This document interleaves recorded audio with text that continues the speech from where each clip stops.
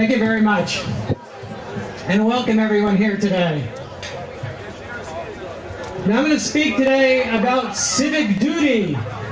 I know, boring. But we're either cowards, victims, and sheep, or we're strong, free citizens. And if that's what you want to be, it's time to be involved in the community. The world doesn't get better if you don't get active. What does civic duty mean? Well, it means coming here today. It's our First Amendment right to be here. And like those heroes last weekend at the University of Colorado, the CRC has fought tooth and nail for the right to be here over the years. We wouldn't be here if the Cannabis Reform Coalition hadn't stood up and defied years of obstruction and harassment by the government officials in Town Hall. The CRC never backs down.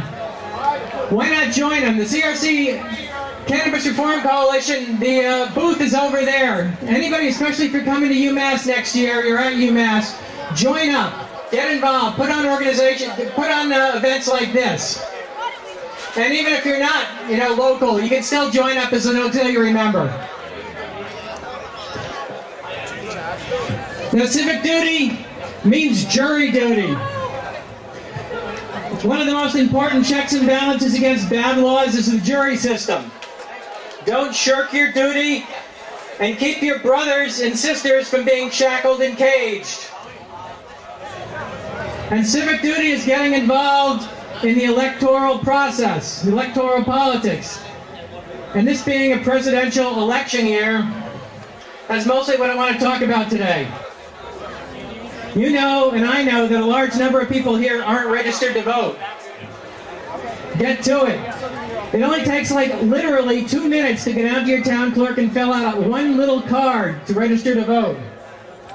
The Puritans, the Prohibitionists, and the prudes, they're all registered to vote. Every busybody that thinks they know how to run your life, they're involved in politics all the time. It never slips their mind when election day comes. Don't let it slip yours. There are legalization questions on the ballot in Washington State and Colorado. You can become involved in those campaigns from here. From here, you can do letter writing, you can do phone banking, you can fundraise. And here in Massachusetts, there's even a medical marijuana bill on the agenda in November. Campaign for it, and at the very least, vote for it. We elect a president this year. Who to vote for? Well, I'll give you my opinion. Others may differ, but I say, whatever you do, don't go with the two major parties. That's for sure. There are alternative parties. There are third parties.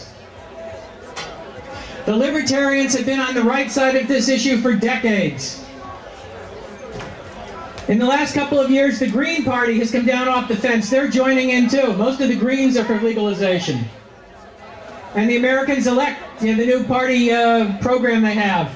Who knows whom they may run for office. They may have somebody good. Now, people will tell you, they'll tell you that third parties don't win. Perhaps that's because people listen to what they say too much. They will tell you that they will tell many of us, you know that they will, in the final act we must come back to the Dems. You know, those people with the hope and whatever it is, hope and change advertising slogan. Now, Mr. Obama has presided over 3 million people arrested under his reign. 3 million of your brothers and sisters. Kids get taken from their parents. Little kids have their dogs shot by the DEA. These indecent and evil policies go on and on. The feds are going to crucify Richard Lee. We got to do something about this. The president has even made jokes of all of this. And we're supposed to ignore that and reward Mr. Obama with our vote? If you're actually serious about this issue, be serious about it. Vote for someone in a third party who will stand up for real change. I wouldn't put it past the Democrats and perhaps even the Republicans to toss a little bone out there this election year, to make it seem like they aren't taking you completely for granted. Something maybe nice sounding and meaningless, totally meaningless. You know, maybe we'll appoint a commission. Maybe we'll have a dialogue or something. I say they've had their chance. Both major parties are the parties of intolerance. They dominate politics with their witch hunts. They use us for fodder for their prison industrial complex and to keep scapegoat-hating bureaucrats collecting their salaries. A plague on both their houses, I say. If this stand hurts them at the polls, well, good. If they lose votes to more humane parties, perhaps it will force them to change their platform in the future. There have been 75 years of prohibition this year. It's been way too long. Americans need to be free. You know, there's an old song that goes, "Somehow people must be free. I hope the day comes soon." Well, hope has nothing to do with it. We make the change with our action. Thank you.